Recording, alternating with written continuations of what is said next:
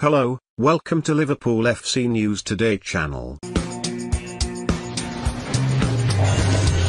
Have been no strangers to using the January transfer market in the past to make some changes to their squad. And Wednesday's defeat to Atalanta could push Jurgen Klopp into wanting two deals done.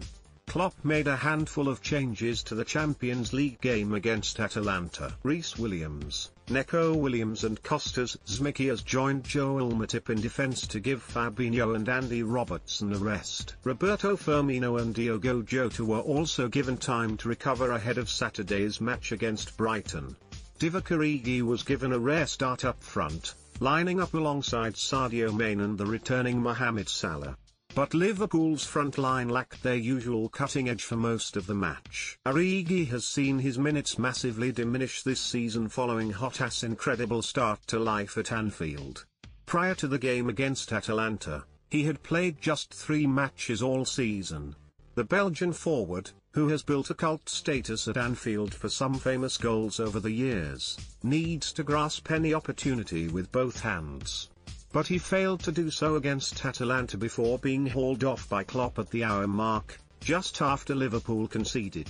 Jota and Firmino were brought on to try and provide some more spark going forward.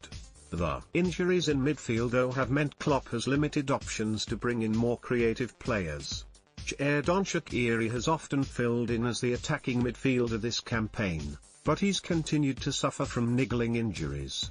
Given Liverpool's already long list of injuries, Klopp will need players he can count on heading into the business end of the season.